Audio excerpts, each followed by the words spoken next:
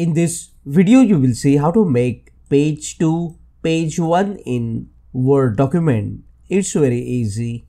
First, you need to click here on the View tab and then click on Multiple Pages. So you will be able to see the pages side by side.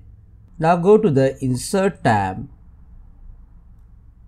Under the page number, select the option Page Number. Select where you want the page number, at the bottom or at the header.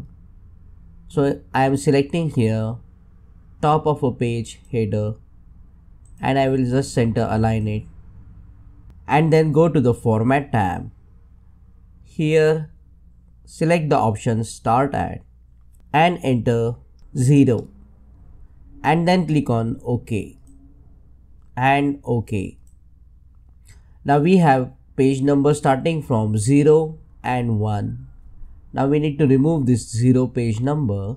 To do that, double click inside the header and you will see the option of different first page under the header and footer. After ticking on this option, now as you can see, the page number 1 is gone and we have page number 2 as page number 1.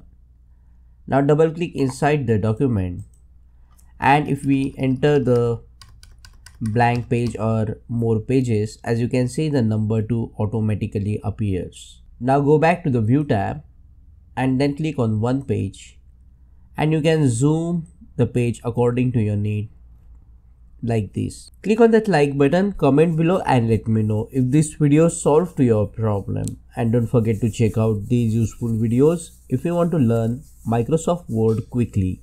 See you again in the next one.